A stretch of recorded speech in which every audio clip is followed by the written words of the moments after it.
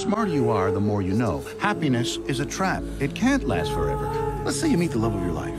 Well, it's still gonna end. It's inevitable, whether by the slow pull of a disease or the shock of loose footing on a hiking trail, whether it be the corrosion of two personalities that reshape each other until they're incompatible, or maybe the old stranger in a bar who says the things that need to be said to that person that night. The point is, happiness always ends. You say you like being alone. You say you prefer solitude. But you and me both know that's a lie. The truth is, if you meet a loner, no matter what they tell you, it's not because they enjoy solitude. It's because they have tried to blend into the world before, and people continue to disappoint them. Solitude doesn't always depend on the presence or absence of people. On the contrary, people often steal one's solitude without, in exchange, offering true company. Perhaps that's why